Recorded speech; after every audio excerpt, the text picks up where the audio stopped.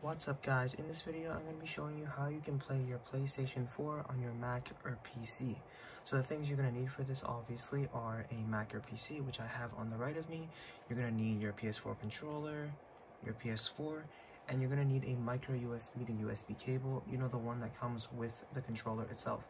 I'll explain why you need this later, but let's get started.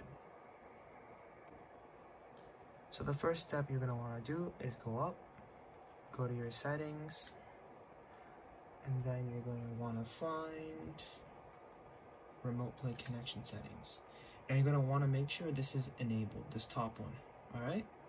Once you've done that, you're going to go to account management, which I believe is right here. And then from account management, you're going to hit activate as your primary PS4. And mine is already activated, but if yours is not the primary, you're going to hit activate right here. And now we'll move on to the next step.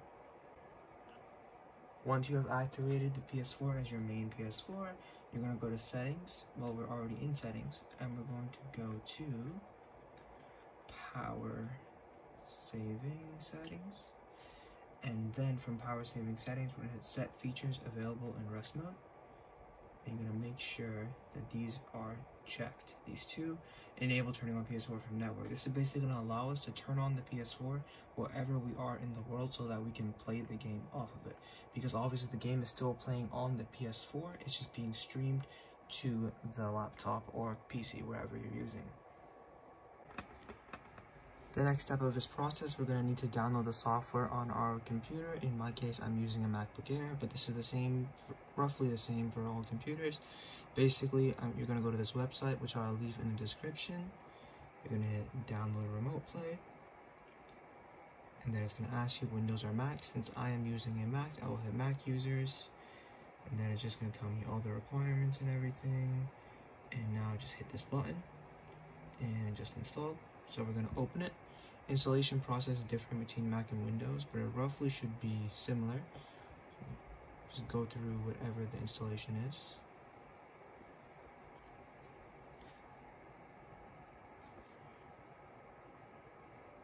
Okay. Move the trash.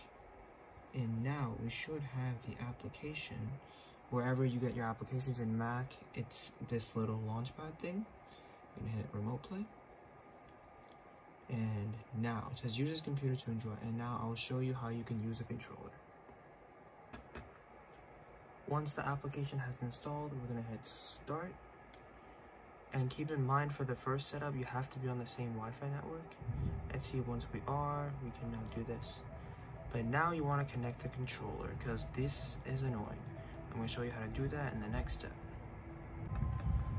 To connect the controller, it is very simple. You want to grab your controller, you want to hold the PS button and the share button right here. You're going to hold it, right, until you see that it's flashing. And then go to your device's Bluetooth settings, and you see it says DualShock 4.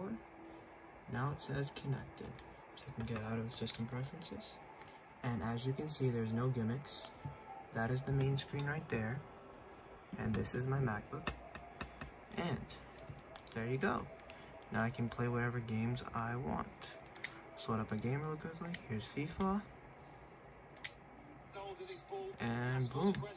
Joystick, everything is working. And see, this is the same MacBook. Now, if you do have a faster internet connection, I recommend going here, going to the preferences, and raising the resolution to the highest, and doing a high frame rate. If you do not have the best internet connection, I don't recommend doing this, but this works if you do have a good internet connection. And to get that online functionality where you can use it anywhere, you're going to want to hit sign in right here. And you're going to want to sign in with your PlayStation account. This will allow you to play anywhere in the world. This step is crucial if you want to play everywhere else but your house. Okay, so I've just signed into my PlayStation account. This will basically allow me to use this thing anywhere in the world that I please. I'm going to hit start, searching nearby. There you go. As you can see, this is still connected to my MacBook. I can prove it to you here. DualShock, it says disconnect. Therefore, this is connected 100%. And yeah, that's basically it. Thank you so much for watching. If you have any other suggestions of videos you would like to see, please let me know. Have a great day and see you soon.